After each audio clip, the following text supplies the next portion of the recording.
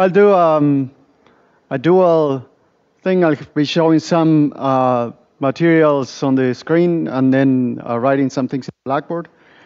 So let's just try and get back to physics. We've been discussing the last few days how to implement the relativistic hydrodynamic equations, or rather, in more in-depth, what issues and features do we have to worry about if we try to deal with equations that are of this truly nonlinear form, not linearly degenerate, and some of the peculiarities that we have to be mindful of.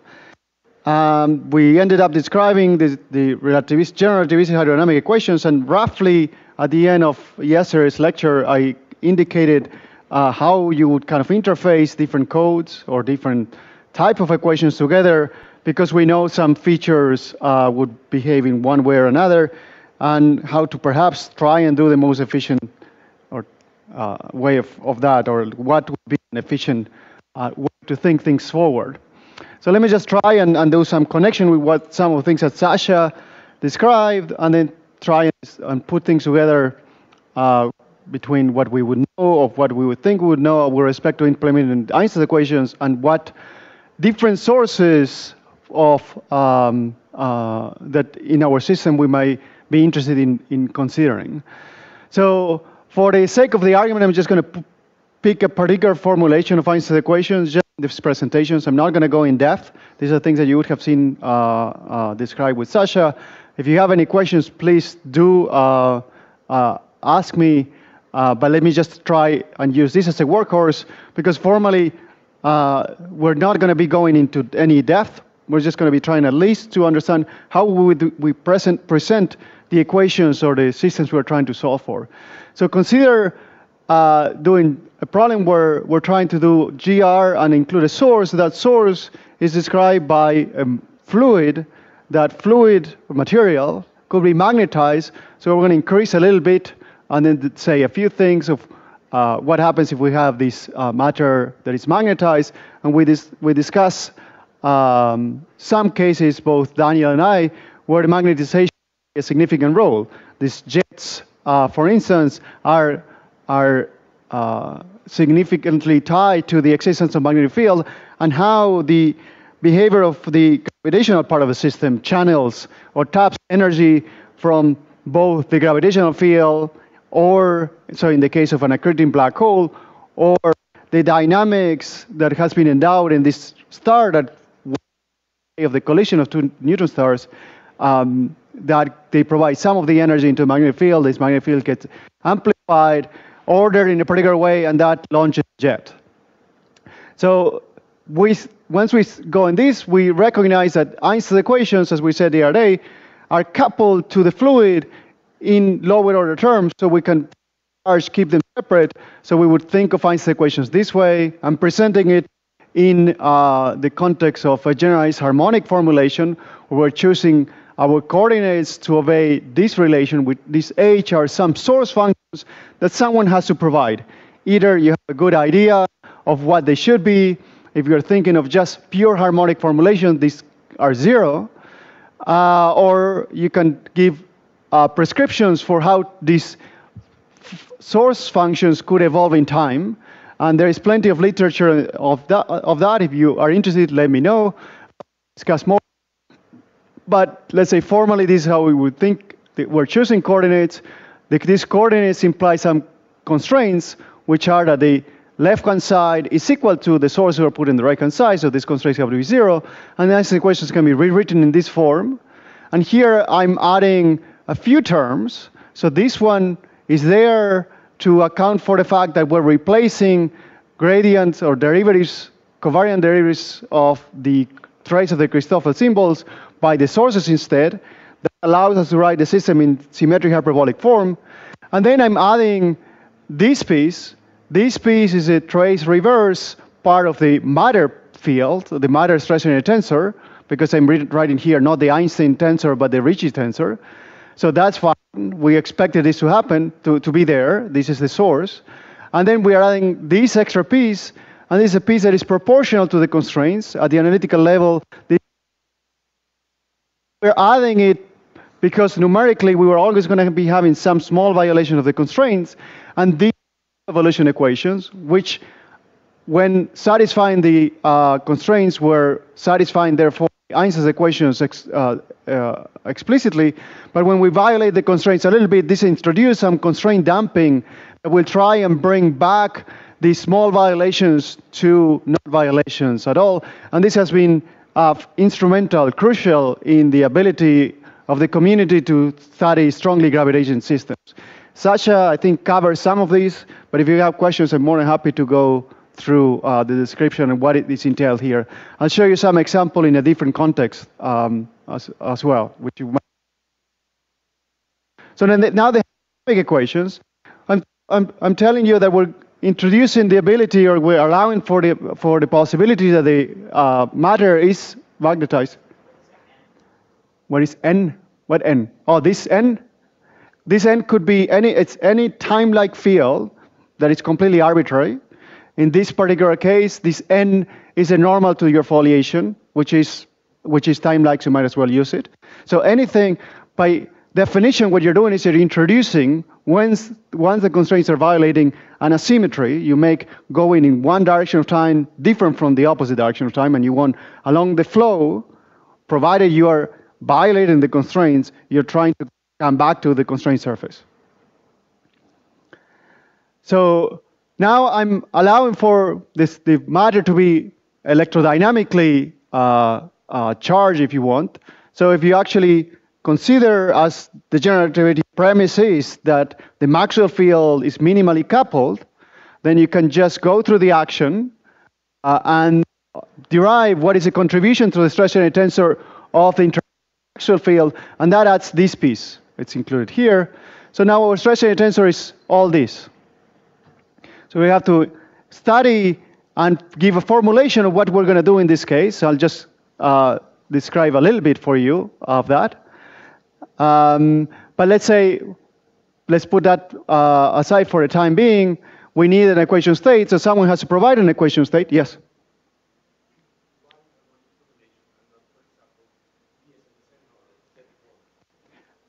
So for no reason. So I just picked one of them. So I use both. Well, I actually have used all three of them. They are all, at this moment, very robust formulations to go and study strongly gravitational systems. But from the point of view of just a presentation, this is the easiest one, because I can keep using kind of standard index notation, and it's trivially the case that you can just say, oh, if I do something with the covariant derivative, because remember, the Einstein tensor, the rigid tensor, right, in the so-called the Donder form, is written this way.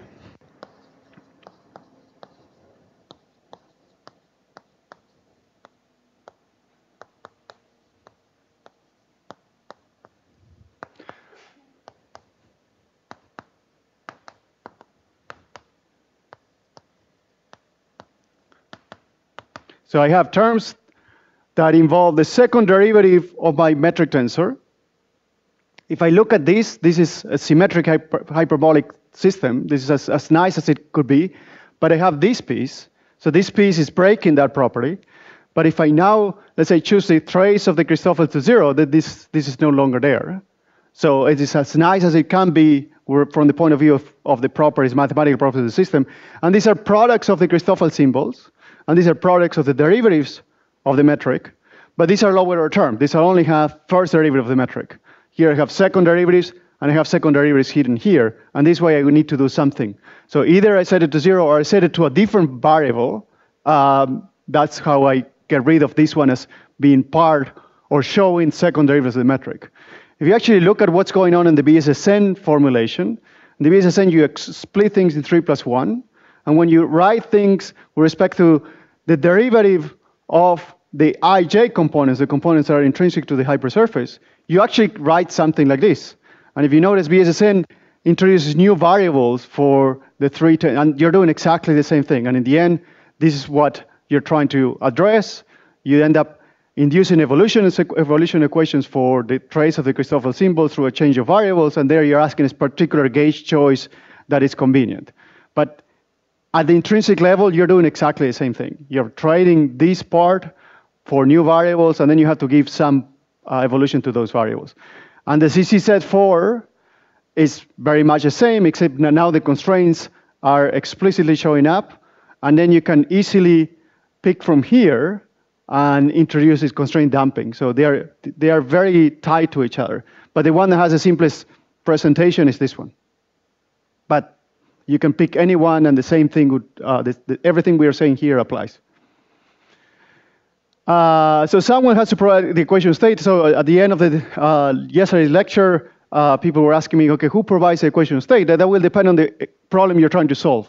So if you're solving for, say, a neutron star, you need to provide the best equation state you can imagine is describing the star. One of the big unknowns nowadays is what is the equation of state of a neutron star? We don't know what it is.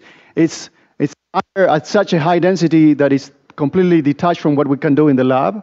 So nuclear physicists calculate the best they can, and they tell you, well, they can extrapolate from the highest possible densities that we have accessible in the laboratory, plus some further calculations, some extrapolations. With those extrapolations, then you try to see if they are consistent with the maximum mass that are observed in the universe, and then you play the game of what those could be. So you can do a reasonable good job in qualitative ways, choosing an equation state that is of this form, provided the star is cold, with a particular value here in gamma. But that ignores the fact that a neutron star would have a core, an interior, and a crust. Well, you can do a slightly better job by using several of these combined. So this is a piecewise polytrope equation state. And you can do hopefully even better if you take one of these tabulated equation states. But the idea is that at the end of the day, you have to solve for all of them, find out what the consequences are, observational consequences of the different options are, and then try and see what are the best, what observations are telling us might be the best choices. But that's a very open set. If on the other hand you're studying white dwarfs, then the stiffness of the fluid changes. Now the parameter here is different. If you're studying an ideal, something that is well approximated by the ideal gas, then you use that equation state, etc. So it depends. That's where the physics goes. And it's part of the formulation of the problem, or part of the unknown of the problem, and then you're going to search for possible options. So let me just say, what do I want to say? Before that, let me just tell you a few things here. So let me pick up from that equation state, from that stress energy tensor.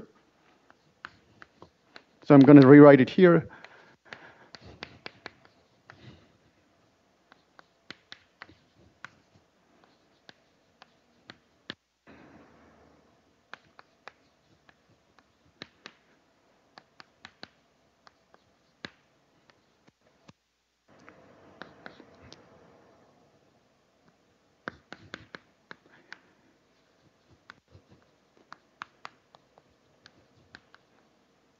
So this is in terms of the Faraday tensor.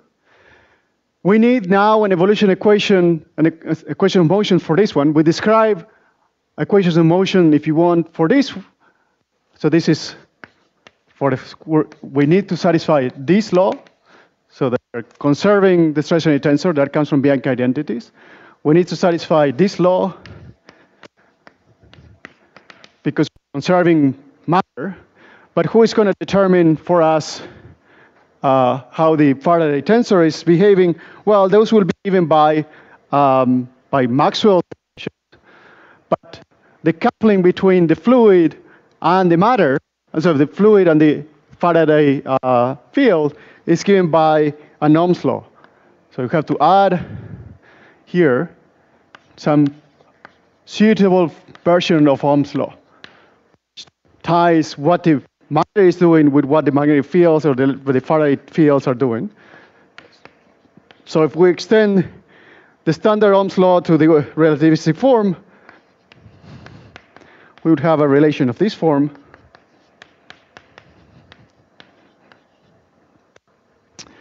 Which, as you see, we're coupling now the behavior of fluid elements with the Faraday tensor. Yes?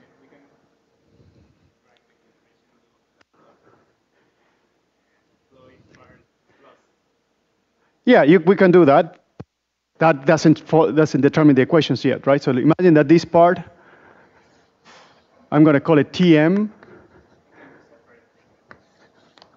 No, it depends. Now you're going to be putting physics there. So of course, what you're saying is this has to be true. Now let me forget all the indices, just for the sake of kind of schematics. So this equal to 0 implies, of course, that dt matter plus dt, let me just call it Faraday EM equal to 0. And of course, it's true that if I satisfy this equal to 0 and that equal to 0, I'm satisfying this. But that doesn't mean that that's the case, because if you do that, you're breaking the coupling. But in the right problems, that might be precisely what you want to do.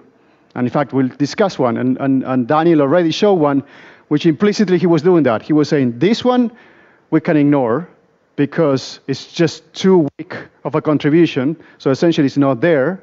So you forget about that one, and then you're just coming up with a new equation that is dt equal to 0 of this, only of the electromagnetic part. But that's a different equation from the Maxwell's equations.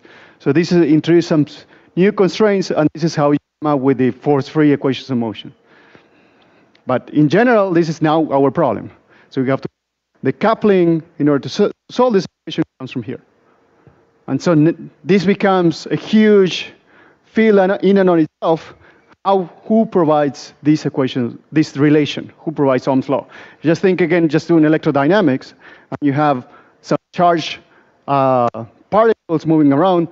If you want to solve that problem, you're also going to have to specify some sort of Ohm's law, and that becomes the physics, right? The physics is in there, and initial conditions, plus the equations of motions that take the system forward to the future. So what do people do here? Well, in some problems, you can have some sort of simpler description. We discussed one, which is the one that Daniel described in detail, where we say, well, suppose this part, the contribution to the stress tensor of the matter part is irrelevant with respect to the contributions here.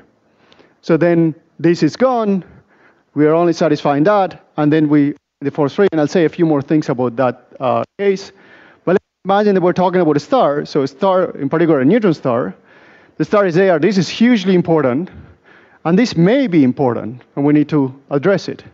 So how do we prescribe this? So one thing we can do is, well, we don't know much about a neutron star, but if anything, it probably is well described by a very, very good conductor. We're going to say that the conductivity is huge. In fact, we're going to if we're going to consider huge, we might as well consider it infinite. If we're going to consider it infinite, and we're going to have a relation that is well defined, then this thing has to go to 0 at the same rate.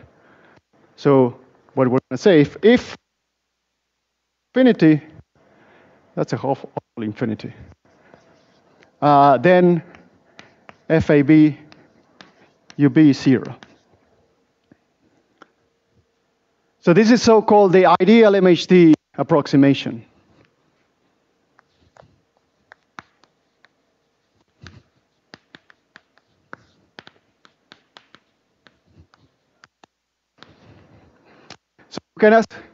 We can ask the question, what physically are we saying is happening here?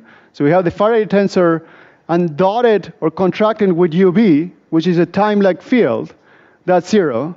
But this is saying that if we are a fluid, and we have a fluid and we're moving with the fluid, and we're carrying our whatever voltmeter or something, we're measuring 0 electric field. So in the frame of the fluid, there is no electric field. So while we would have thought that here we have electromagnetic fields to deal with, at least in the frame of the fluid, there is no electric field whatsoever, and then we can simplify our prescription. So this one is, let me call it EB, and I'm using a lowercase e to not use an uppercase E to denote the electric field, because this is a special electric field. It's a field that is the fluid velocity, or an observer moving with the fluid observes.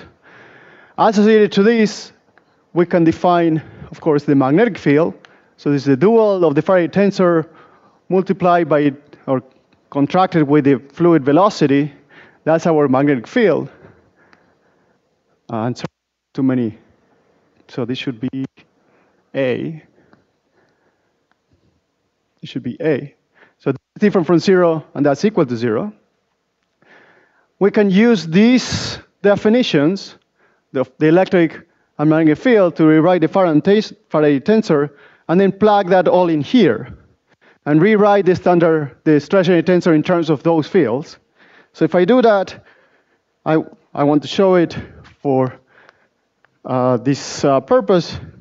We're saying TAB, and let me also use that E is 0. So TAB, replacing back here, will be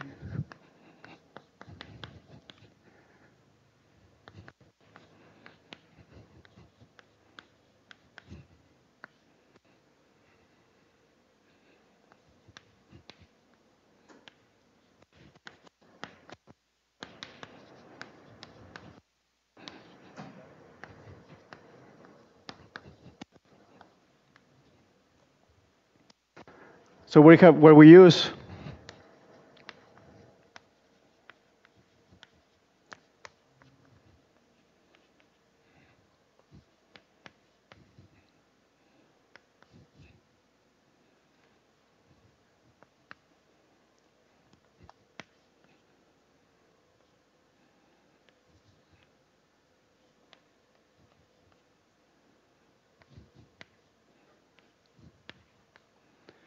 So what have we done? We introduce those vectors over here. Using these vectors over here, we can write Faraday tensor in terms of combinations of U and E and B. So here we have the familiar part. If you write kind of in special relativity, the Faraday tensor, and then you have in the T rows or column, the electric field, and in the purely spatial part, the magnetic field. This is just kind of the covariant way of writing precisely that. So we write this explicitly that our assumption of infinite conductivity, the electric field is 0. Once we do that, we arrived here. So let's just try and put our finger in a few of these terms. Let's think about this one. So this is saying that the magnetic field is multiplying this part of the metric, the metric tensor of the stationary tensor, and it kind of looks like the P, right? So it has a contribution that comes together with the P. So this is kind of telling us that maybe I can, at least for schematic hand-waving argument, we can call this magnetic pressure. And we see that we can actually do that here. This BC, it's coming here, and I can, of course, write this as 1/2 plus 1/2. And this I add to the P, and this turns into P plus P magnetic. The other half I bring in here, and is a contribution to the energy of the magnetic field. And one of you yesterday was saying, yes, 1/2 B squared is energy, and we knew that. And so it is natural to expect that 1/2 B squared, we can just consider it as part of the energy budget of our stationary tensor.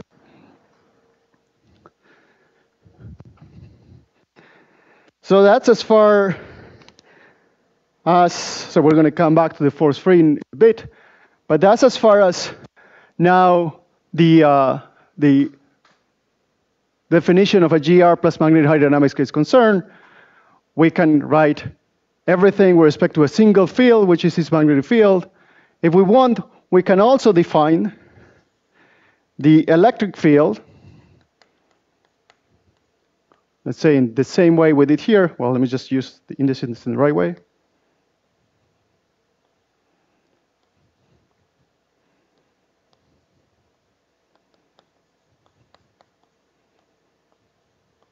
So now the electric and magnetic fields are the fields that we will measure with respect to the normal to our foliation, not with respect to the fluid flow.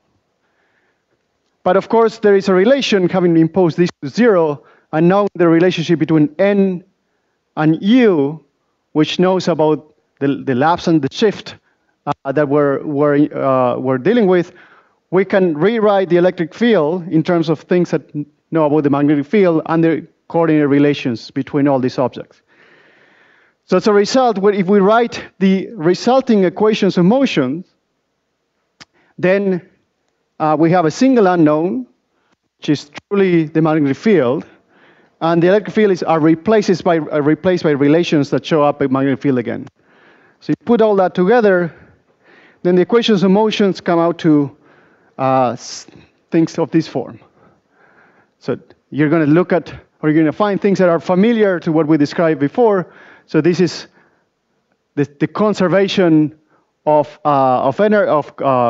mass or particle number density, and we have twirls here because, well, twirls have a little bit of an addition, perhaps not in D, of the magnetic field. So this is just twirl because notice that we have absorbed the square root of the volume element, the square root of H or square root of gamma that we had yesterday, and now put in a twirl so that we see it in a closer form.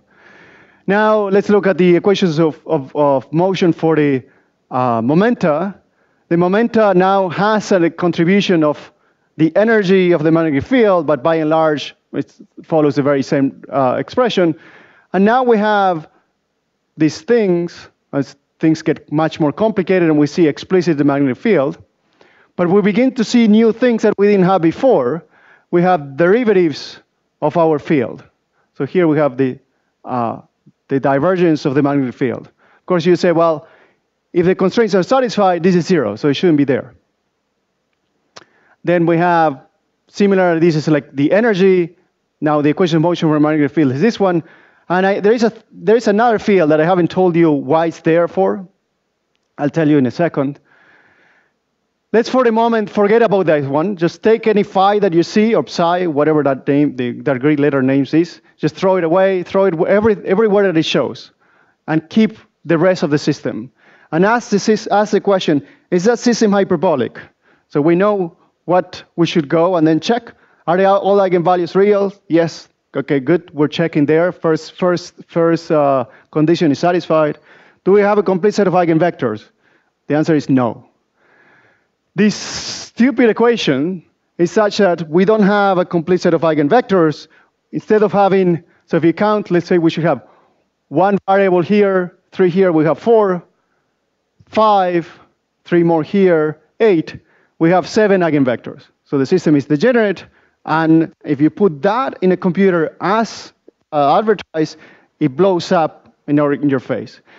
And this is an interesting development from now on. I'm going to tell you a little bit of a story, because if you actually go and try to implement study a magnetized system that involves matter, depending on which particular literature you pick, you're going to go one way or in a completely opposite way.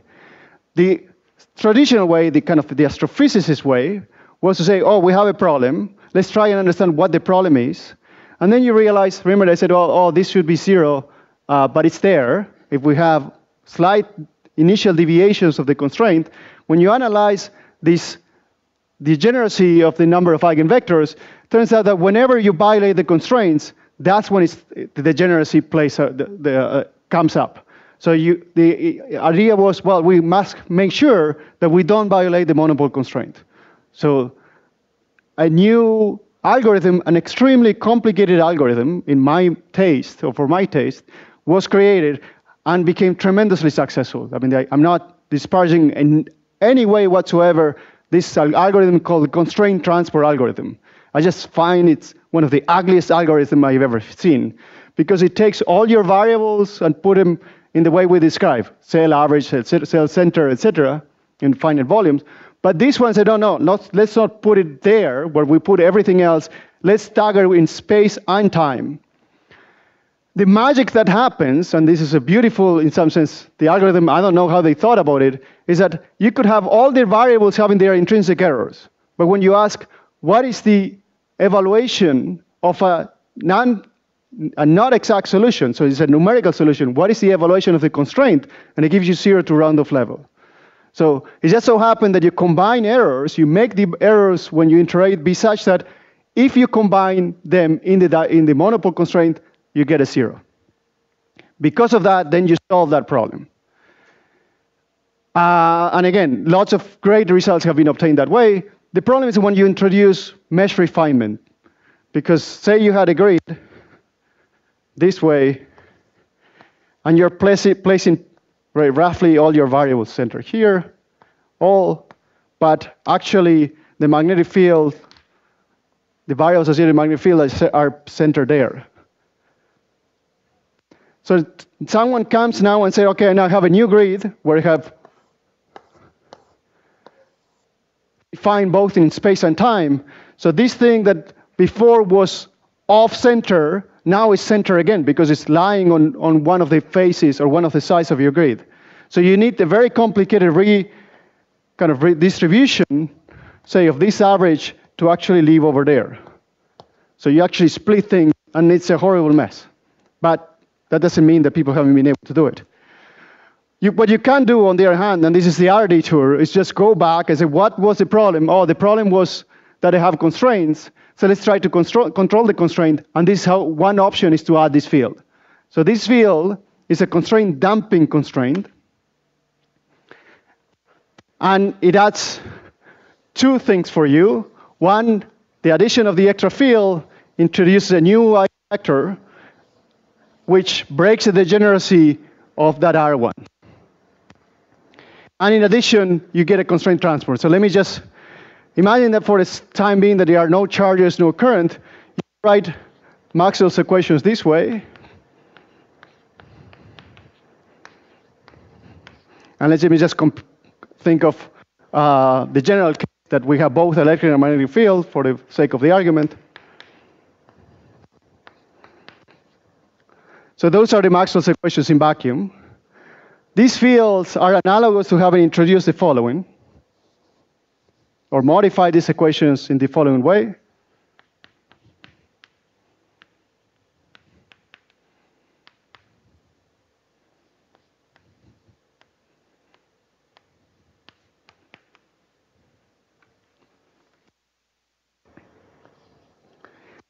And what you're going to say is that phi and psi are identically zero if the constraints are satisfied, but if they are not, they're actually changing the equation a slightly bit. And then you say, well, what are they going to do? Well, further you do something else. I forgot. You're going to add here some minus, let's say k dB phi minus kappa dB, sorry. So if phi is identically equal to 0, phi and psi are identically equal to 0, you have changed nothing. But now you can ask, okay, what's going on if they are slightly different from 0? What is the evolution equations? Because I added new fields, I have to provide some equations for them. So I can take, oh, sorry, it's not this way. Let's put a vector here, NB. Let's take another divergence here with respect to the R index. So now when I put this here, the Faraday tensor is antisymmetric, it goes away. So I just have the box equation acting, the box of phi equal minus kappa, the time derivative of phi, or the derivative along n of phi. And this is an equation that has exponentially decaying modes. So as a result, what you do when you introduce these extra fields, you introduce something that measures the violation of the constraints, and the constraints are violated, they slightly try to bring them back to 0. In this case, in the case of ideal MHD, that's this field here. And it enters throughout. It enters here, there, etc. Of course, there is a pushback in what I said. This, by the way, with this method, you have complete set of eigenvectors. You don't have to be messing around where you place the variables. You actually study many systems. All the solutions seem to be fine, except that there is some annoying thing in the background, which is some of these fields appear differentiated.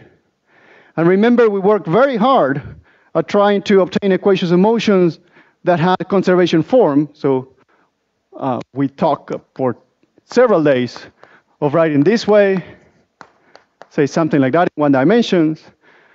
Yesterday, when we were talking about relativistic hydrodynamics, we found out that, okay, sometimes we have a source. So then conservation form is still maintained, but conservation is lost because we have now a source or a sink in the right-hand side. Well, you can prove that if this source and sink or sink does not have further derivatives of this field, you don't lose all the nice properties we discussed. But the moment the source has a derivative of this field, then it's not so clear. And, well, that's what we have there, right? We have a derivative of the field here, a derivative of the field there. It's a bit uncomfortable. So it's not 100% rigorous mathematics that it supports this way. But, OK, that's the alternative way of doing things. And that's at least the way I do things. So any questions? No, so one of the fields would measure, remember I said this is the case for source-free. So we have no current, no charges. So if we have those two conditions, we have the monopole constraint, so no divergence of the magnetic field, but also no divergence of the electric field. So one measures one constraint, the other one measures the other one. But it could be extended if we have a source, then the source will be here, and then it will just be satisfying the other constraint, so it would have this constraint.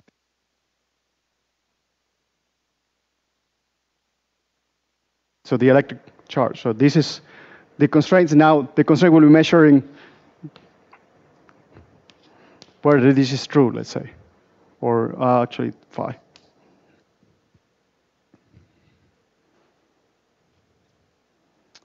Yeah, so wow, I had a slide for this. So that's, suppose, yes?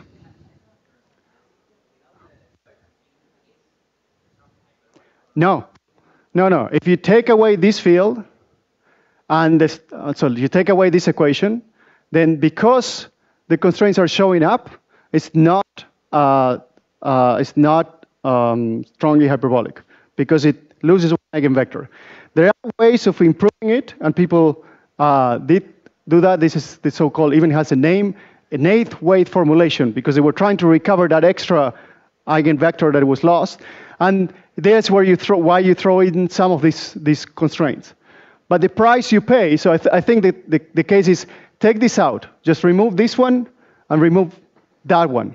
So assume that the constraints are satisfied. That one, for sure, has this problem. It's not strongly hyperbolic. Now, if you say, let's add that contribution, because after all, I'm in zero, and this contribution, if you ask, does that satisfy, is that strongly hyperbolic? The answer then is yes in that case. But the price you pay is now introduce a source that has a derivative of that field. So it's a formulation that was introduced by someone named Baltzara, as far as I know. And the push has always been, hey, wait a minute, now you have a source that is showing up. What maybe all the effort you're putting in doing the shock tube, well, the Riemann problem correctly here, you're throwing it away because now your source is showing derivatives.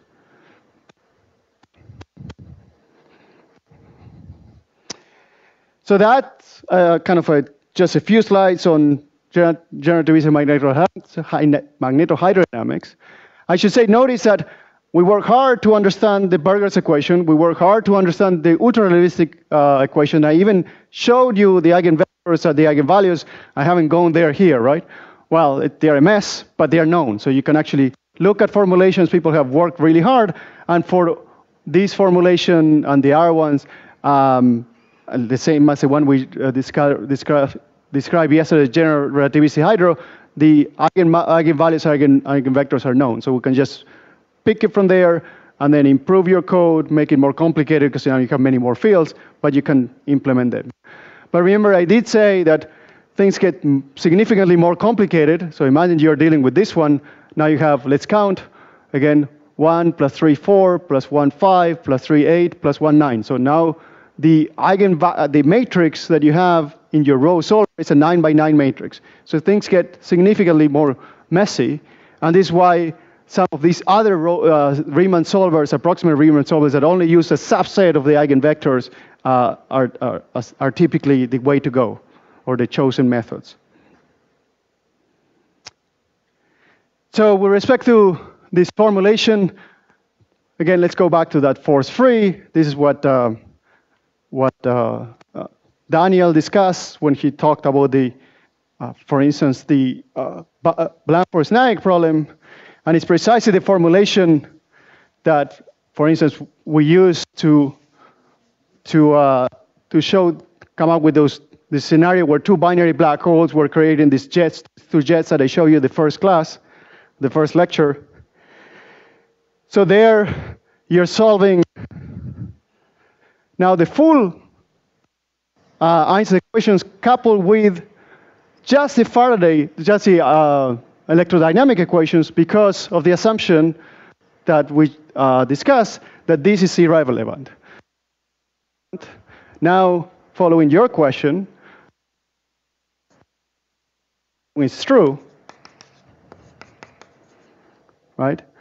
We never imposed for Faraday for the electrodynamic equation. So in addition to dynamic equations, we now have this condition. So this is the condition that if you actually plug this in here, this implies that FABJB is 0. Nothing but the Lorentz force. And it's because the Lorentz force is 0 is the reason why the equations are known as the force-free equations. So we can do this all covariantly, but let's just go more in the standard 3+1 language, or even fields on a flat spacetime. What does that mean? So remember, the Lorentz force was like rho e plus, let me just make sure I don't.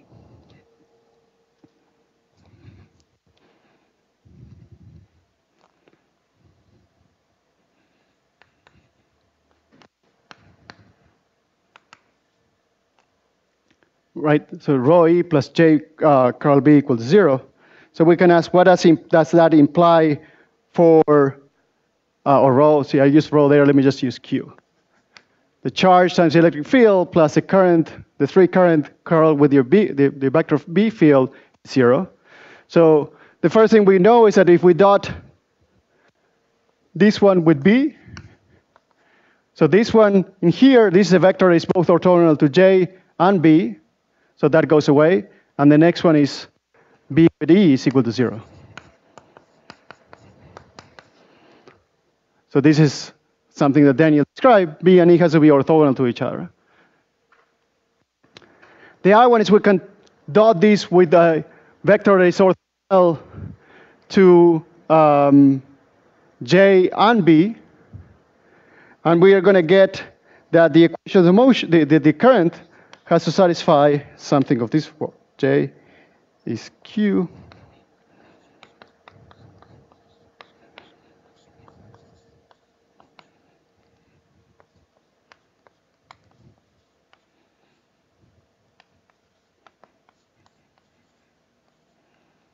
Just by dotting this with a vector that is orthogonal to both B and J, we can obtain this relation. So that fixes for us a component of the current that is both orthogonal to E and B. But there is another one that is parallel to B. Where do we get that from?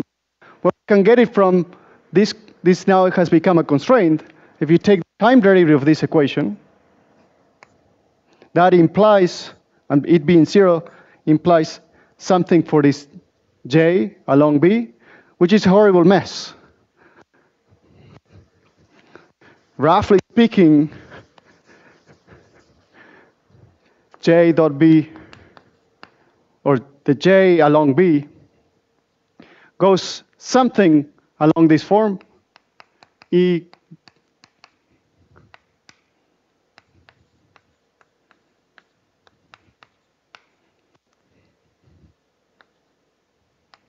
no, sorry.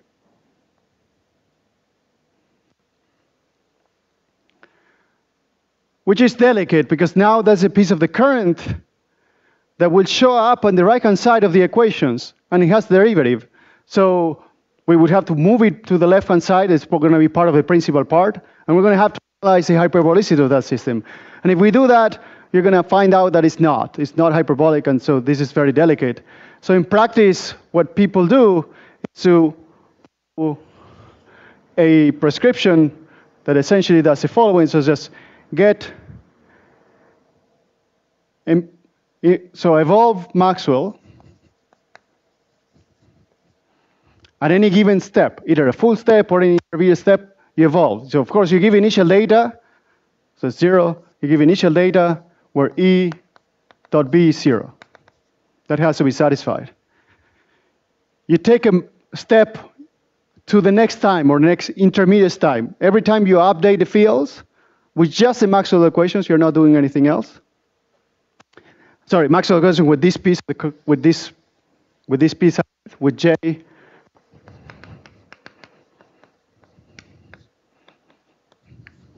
All right, I have to still tell you what this Q is. So Q is a divergence of E. That's a constraint. So you evolve Maxwell with just a portion of the current. After you're finished, you may be violating this condition, because a part of the current that enforces this is one that has all these things that will break the nice hyperbolic properties. But then you impose E dot B equal to 0. So you evolve E, you evolve B, then you see if E has a piece that is parallel to B, and then you throw it away. And then you just continue. Last thing you need to also check is that E has to be smaller than B, or smaller or equal. If E happens to be larger than B, then the system is impossible. I mean, it's just the eigenvalues become imaginary, and then they will just blow up. So, and that happens. Daniel showed an argument from on his lecture that this will have to happen somewhere. They come with physical names, but in reality, it's something that is going very wrong on the formulation. You generate these current sheets, and this is a place where you significantly dissipate energy, and further physics needs to be added. And in simple applications, you don't have that physics added in. This is something that's still very much a source of research. But okay, you live with that by saying, well, every time E gets to raise its head just above B, you shave it off. You take out some amount of E. And that's what you're thinking is that, okay, that's the energy that particles would have acquired from the electric field to be accelerated. So even though this model appears and is indeed very simplistic, it is kind of, as Daniel described, a building block of our understanding of possible jet structure. It's a building block of our understanding of a pulsar, emission mechanisms, etc. They're all in there. And for instance, Anatoly Spitkovsky, in the year 2006, evolved this system of equations this way on a flat background with a boundary describing a star, and essentially describe what we nowadays is being used as kind of the workhorse description of how a pulsar is acting out. It's a description of the inner engine. And then there's lots of other work to try and understand how that translates into the curve, the light curves that people see. So any questions on that? That's a description, however, of a system that looks awfully simple. And as I said, in the case of Spitkovsky in the pulsar problem, he used just flat spacetimes, and the star was there to provide a surface. If you look at something that is much more kind of dynamic and the strong gravitational fields are playing a role, then you have to consider iterating Einstein equations. The good thing is that when you look at these equations are what we call linearly degenerate. The eigenvalues are not depending on the solution, so everything can be done without having to worry about these flux conservative or high resolution shock capturing methods. And the movie I showed you the first day of two neutron stars coming together and generating these kind of waves, electromagnetic waves, was done with a code that implements these two equations, or these two sets of equations. So now let me go to another problem that is even simpler in some sense. So we went from the mess of hydrodynamics, magnetic hydrodynamics, to something that was simpler, which was a particular regime where this piece is irrelevant and we could just use electromagnetic interactions, and in the right regime we could even simplify that to just the simplest possible field that we can think is just a scalar field. So a scalar field, let's say in a minimally coupled way, can be described by, say, this action, and I thought it was cute to show you at least one action if you haven't seen any in the course so far. So if we're thinking of either a real or a complex scalar field, then the action for the couple problem would be just a standard Einstein-Hilbert action plus some contribution, and it would be complex conjugate or not, depending whether it's a real field or not, and some potential. So an example of that is actions. So actions are scalar fields that people are considering. Some of you are working in cosmology. So these are putative models for dark matter, and people are studying them very intensely, both in the context of cosmology and the context of particle physics, and more recently in the concept of gravitational waves, because through instabilities associated with rotating curved black holes, you can rob energy from the rotating black hole, put it in the action field, and this could be a mechanism that nature will have if these dark particles are described by massive scalar fields to deplete the angular momentum of certain black holes depending on the mass of the action. So there are several interesting papers that people have put out saying if LIGO shows this kind of behavior within these masses, it might be an indication that nature does not necessarily produce black holes that are lowly spinning, but they started with high spin, and this interaction lowered their spins in a significant way. So it's something that we're going to hear next year. LIGO will take a full year's worth of data. Several, maybe dozens of signals will be obtained, and the analysis of these signals will kind of firm up this possibility. So if you actually have paid attention, the 10 binary black holes that LIGO have seen so far, if you ask at the end of the day how much angular momentum projected along the orbital angular momentum of the system was provided by the individual black holes, it tends to be small. Of course, the simplest answer for that is that, okay, the black holes have arbitrary spin, but they are pointing not along the orbital angular momentum. That's the simplest answer. The curated answer is, no, some other interaction in nature has depleted the angular momentum of this black hole.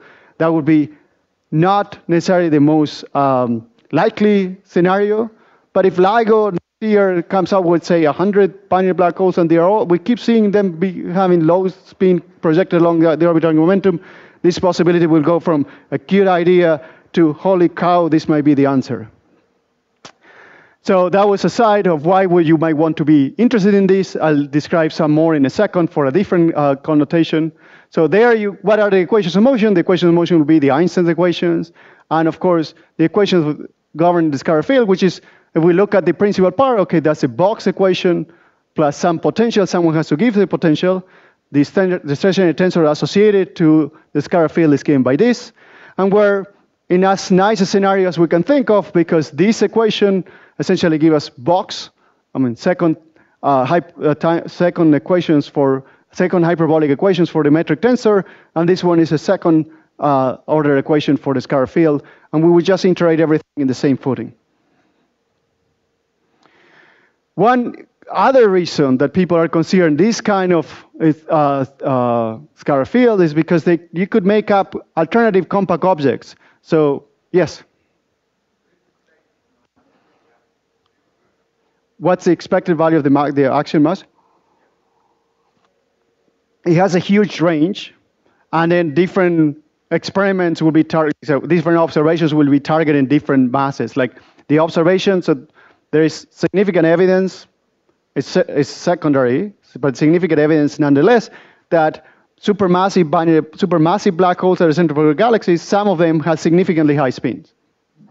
So that already excludes or puts significant constraints in masses of the action where it's associated Compton wavelength, because to trigger the instability, to be able to extract energy from the rotating black hole, the associated Compton wavelength of this particle should be roughly of the same order of the size of your black hole.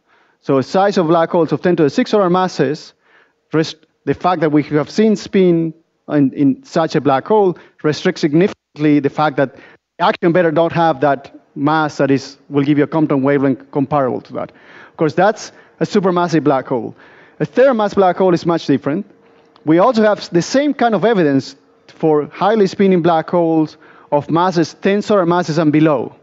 So same, it's putting significant constraint for actions to have Compton wavelengths of that order. But LIGO is seeing black holes that are slightly higher in mass. And so, but in those cases, so far we have seen them with low spins. Of course, with 10 you can easily have many that are kind of their spins and are not significantly aligned with the orbital angular momentum. But when you're talking about 100, and if you don't have evidence of some of them having significant angular momentum, either you're going to have to go to the formation mechanism of these black holes and answer why is it they don't have higher spins. And some of the formation mechanisms will naturally have high spins. So either you misalign them somehow, and that would be very hard, or you need another ingredient to extract that angular momentum. So, but another option that at least close to me, or close to the themes of this workshop, that people are considering these scalar fields, like you can actually use them to make compact objects that are neither neutron stars, not black holes. And these are kind of boson stars. This is their names. And with some parameters, which are chosen by fiat, you say, well, let's imagine that nature provides these objects that have some mass, and they have some interaction coupling that is given by, say, this parameter. So what kind of objects can we form? So there are different plots that depend, of course, in this free parameter. But if you adjust that parameter, you can have objects where the compaction, right, the mass divided by this characteristic length, begins to be of order a neutron star or a black hole. So remember, m over r, this compaction value for a black hole is 0.5. For a neutron star, ranges from 0.0 something high to 0.2 thereabouts. And these are boson stars that have precisely, and they're ranging over those parameters. And then the compaction dependence over the mass is roughly consistent with a neutron star. So if LIGO were to see a system that has a collision that looks very much like that in GR for a long time, there is no electromagnetic counterparts, and some things do not quite add up, they are not consistent with a black hole, then something like this may be going on. And so even just trying to consider what else might be out there, there is an interesting amount of research coming on. And so, as I said, the equations of motions are not too complicated. You can put that together. And then you ask, okay, what new phenomenology could you have in such kind of systems? So something that was strange, that we did it, and then it's one of these examples, without a simulation, we wouldn't have guessed this was possible, is something, let me just explain before I actually point to the slide. So neutron star and black holes, we know we can have with rotation. In the case of black hole, we can have rotations up to maximum parameter A over M equal 1.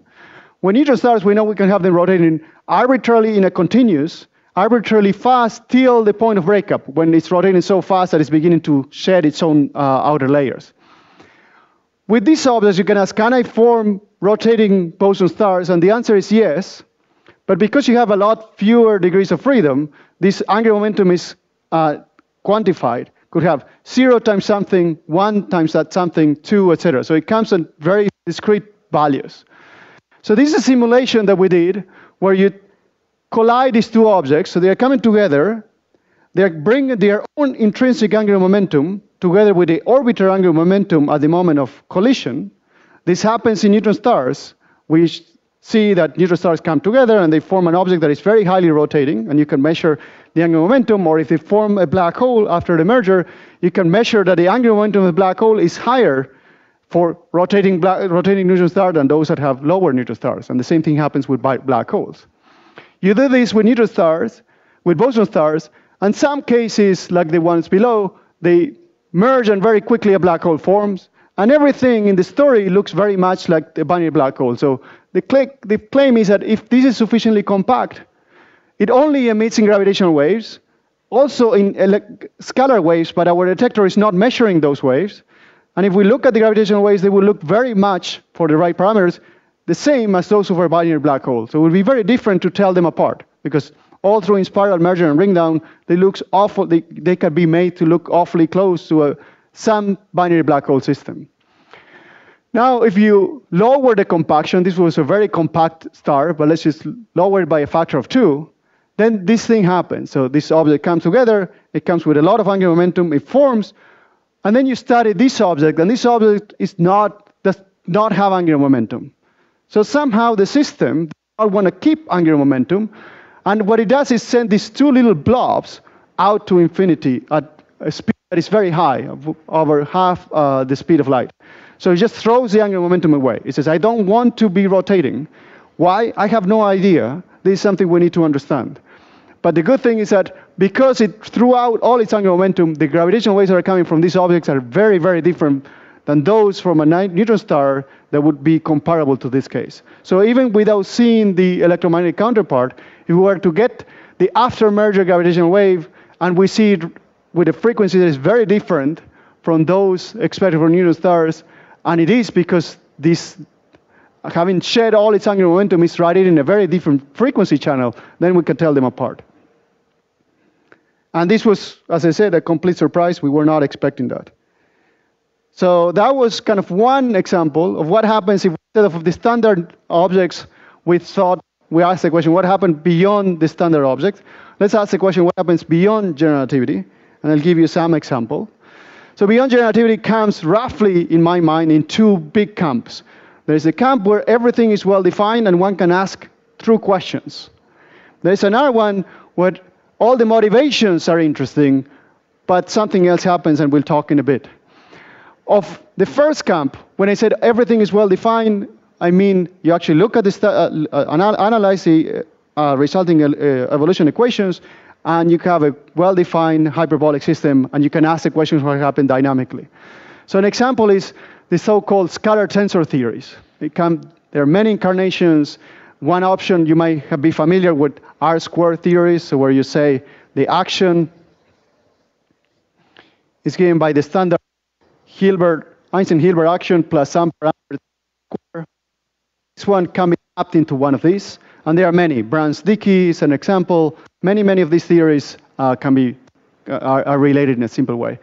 So if you look at the action written, now you have some choices. The typical way that people write it is the so-called Jordan frame, and it's called that like that because if you look at the Ricci scalar, it's multiplied by a function that depends on this X field.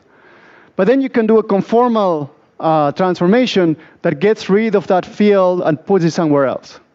And that's called the Einstein frame. So in the Einstein frame, this very action can be written this way, where now, okay, there is a constant factor here, which has to do with Newton constant, say, times a slightly different scalar field for convenience.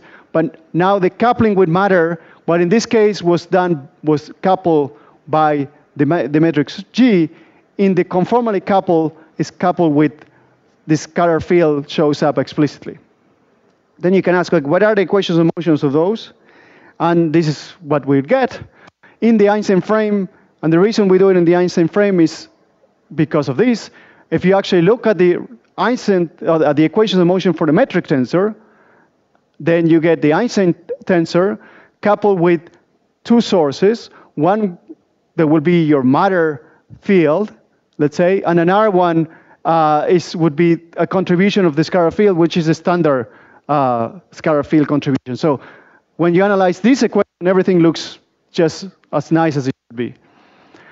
So the equation of motion for, now you see what are the equation of motion for the scalar field and your matter field, which we're calling TE here. So it's a matter field in the Einstein frame. So you have a box equation equal to something that depends on the scalar field, coupled to the matter field, or the matter stress energy tensor, the trace of the matter stress energy tensor. And the trace of the matter stress energy tensor, this if t equal to 0 that we've been writing all along, picks up a contribution of the scalar field on this piece. So that's not so interesting. The interesting part is this one in the middle. This one has box of phi equals something that depends on phi times the trace of the energy tensor. So we have an equation that looks like so. Box of phi, and now let me assume that at least with respect to some given solution, in linear form this will be a phi. Sorry, that will be a phi. So it will be something like the trace of your matter times some phi with some coupling value. So now if you ask what is the structure of this equation, it is an equation of just a standard scalar field obeying a wave equation with a source that is proportional to the scalar field. So the combination of T and K, the coupling trace and linear tensor, acts like the mass. If this mass is positive, everything is fine, everything is stable. But if this effective mass is negative, we have an instability. We have a tachyon. So something will have to change in a significantly rapid way. So these theories allow for a so-called phase transition, where an object described by the standard kind of matter description and a scalar field very small, in the right conditions, we'll just have the scalar field go up by a very intense number. And the consequences of that that change are significant. What it does is renormalizes the Newton constant. So it becomes something times 1 plus, this I'm thinking of a binary here, but it's 1 plus the strength of this extra charge, of this extra value of the scalar field. If you have a binary, you also have dipolar radiation. So in gravitational, in general relativity, we don't expect quadrupole radiation. This allows to radiate in the dipole as well. And so as a result, the dynamics can change in a significant manner. So this is an example of a binary that came together through a standard kind of in spiral. It looks kind of not very smooth. That's because there was some initial eccentricity in the initial conditions, but that doesn't matter. But here in black, it's a result for general relativity. So these two objects coming together with the same mass in general relativity will take this long to merge. So this is distance versus time. Now you begin increasing this coupling, and then for a very small change, then it's essentially the same, but then you make it stronger and stronger, and now the coupling drives these objects to merge much more quickly. So what happened? This dipole radiation turns on and begins to extract significant energy from the system and angular momentum and just drive these objects to coalescence much more effectively or efficiently than in the general relativity case.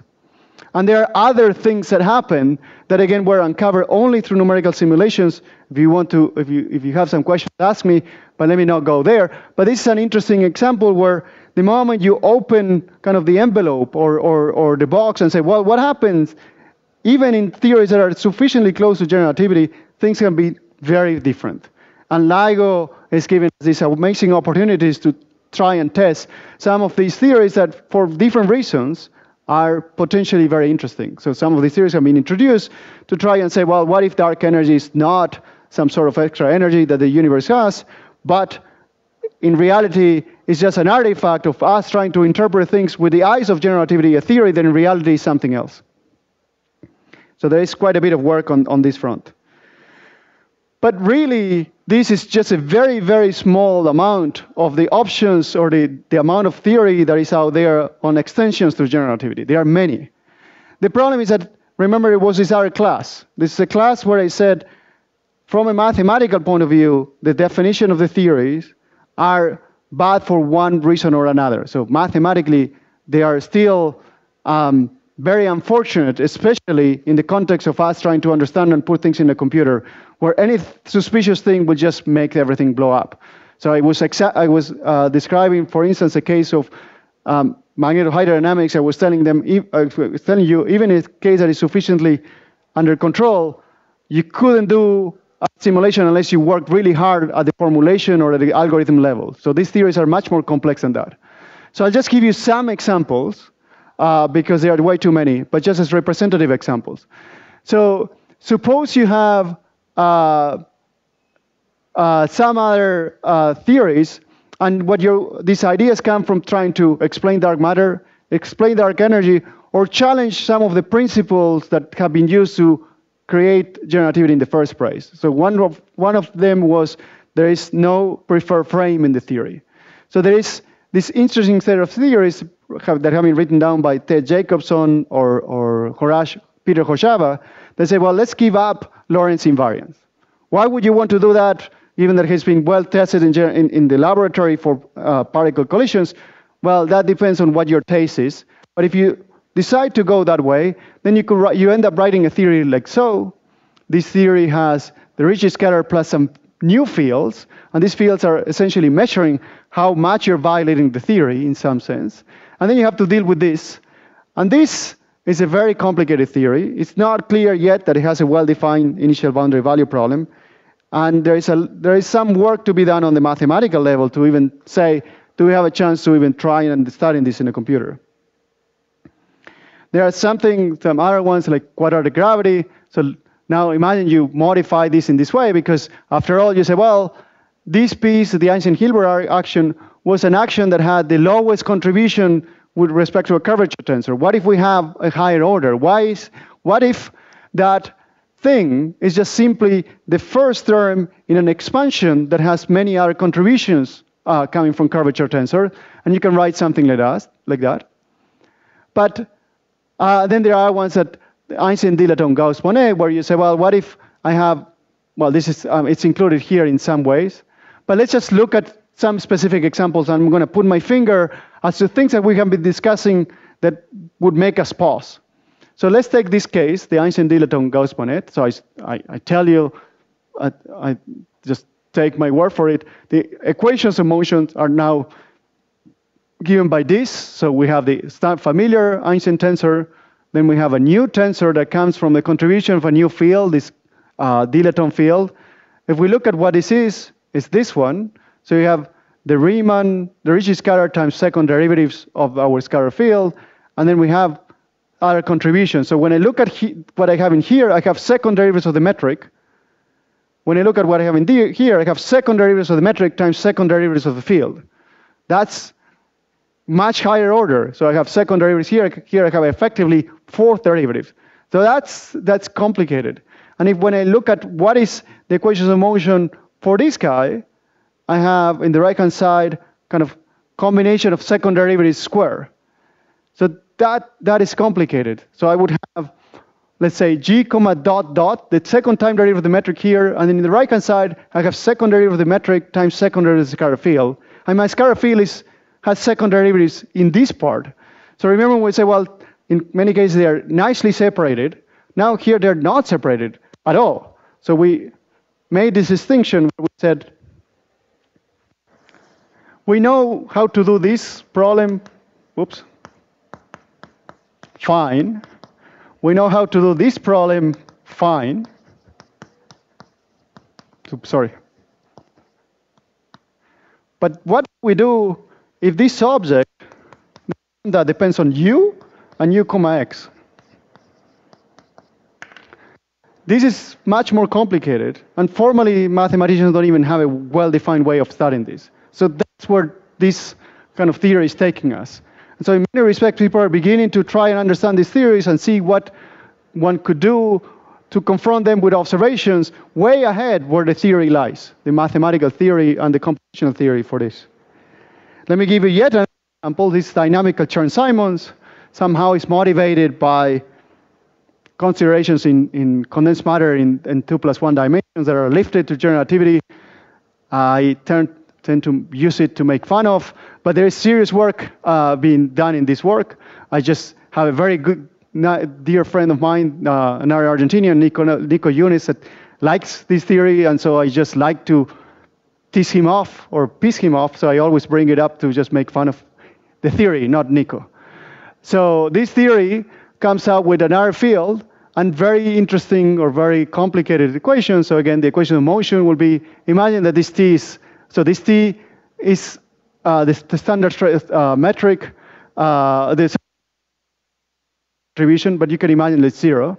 So the equation of motion is the Einstein tensor plus this tensor, but let's look at what this tensor is.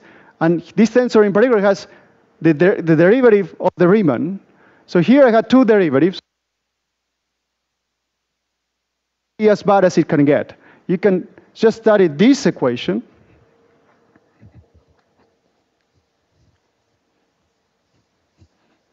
So just take the wave equation in 1D. Another. And you can, in 2 lines, argue this is completely insane.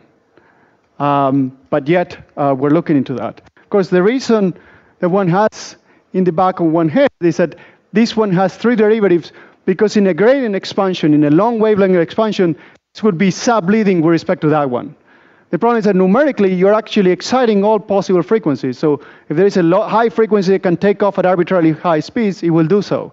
So somehow we need to react and come up with ideas how to deal with that. So yeah, that's the only comment I had there. Oops.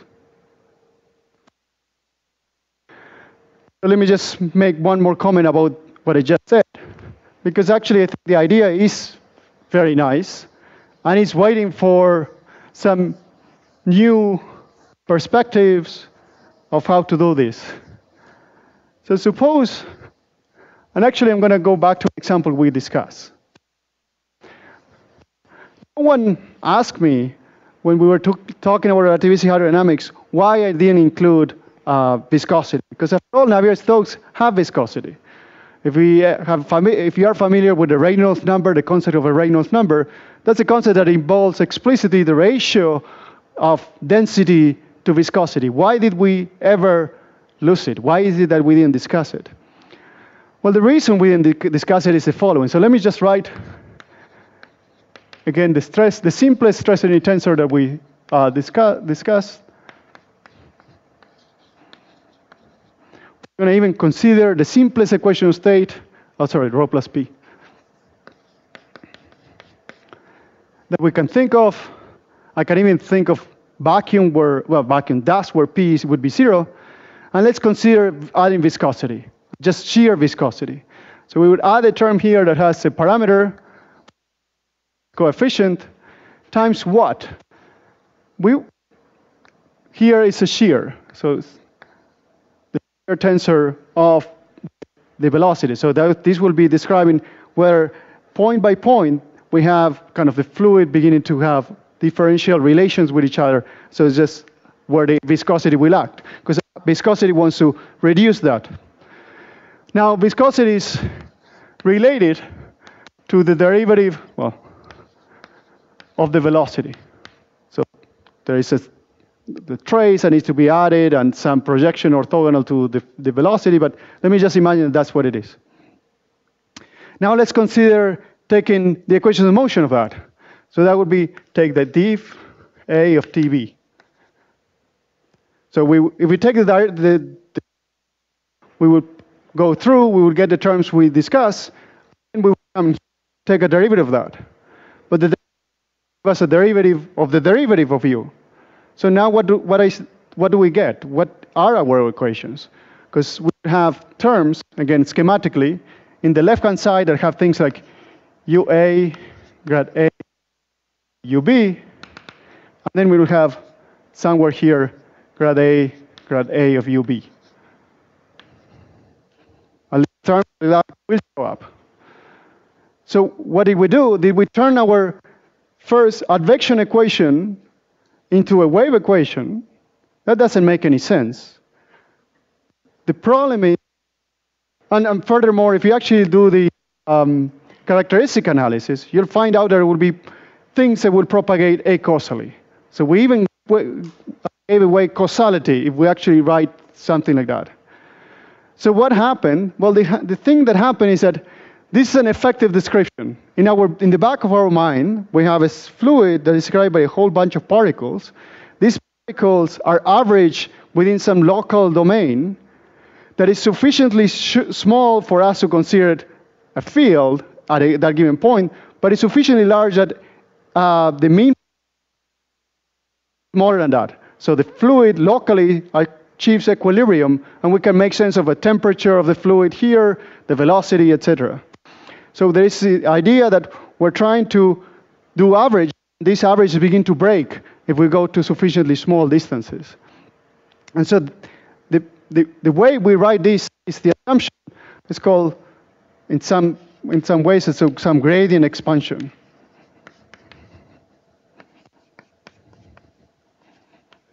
Yes?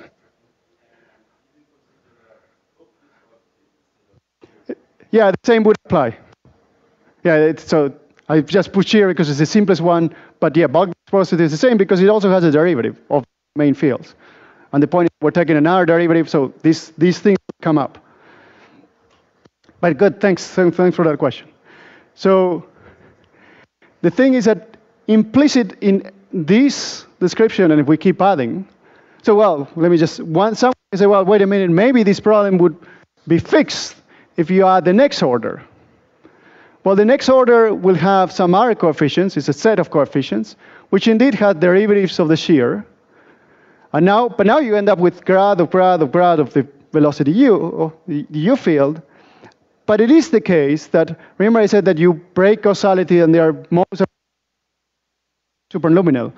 This piece in part fixes that problem, but itself adds new problem. So it's like, it looks like we're always kind of playing catch up. Implicitly, what we're assuming is if we had control of the infinite number of terms, and we were to add them all up, we would have something sensible. But no one has written these infinite terms.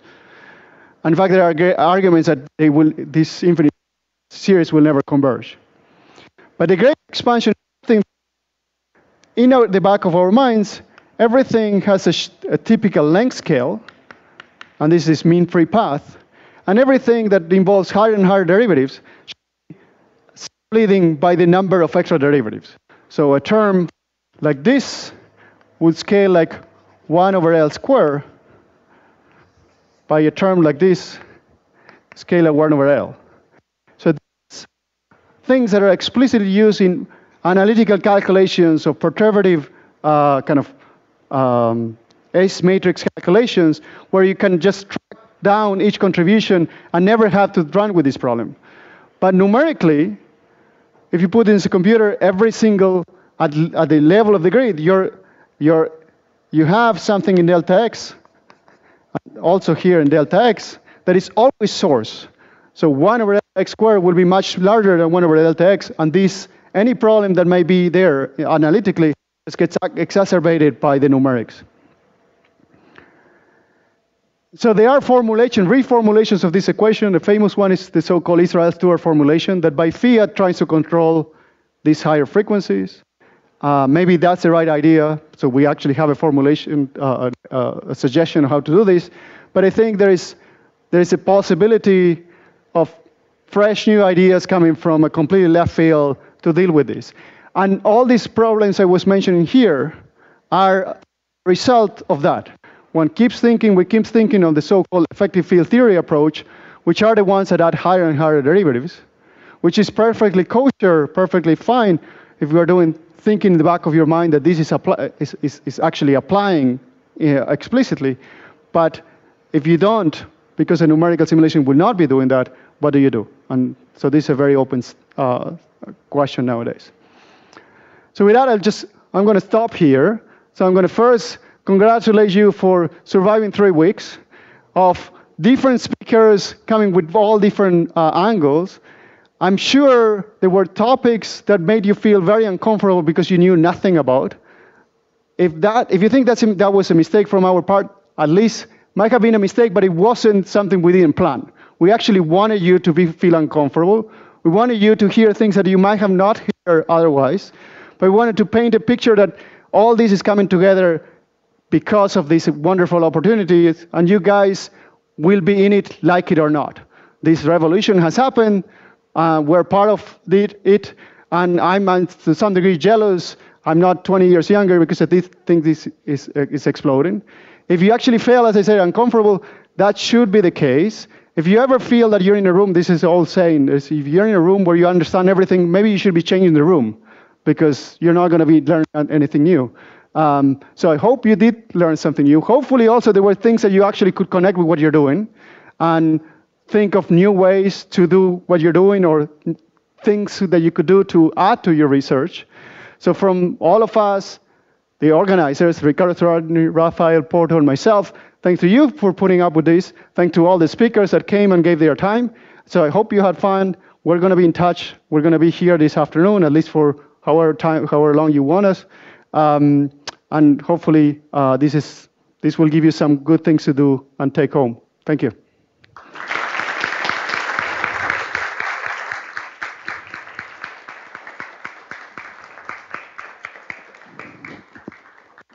So any questions? We've completely destroyed you guys. Too tired?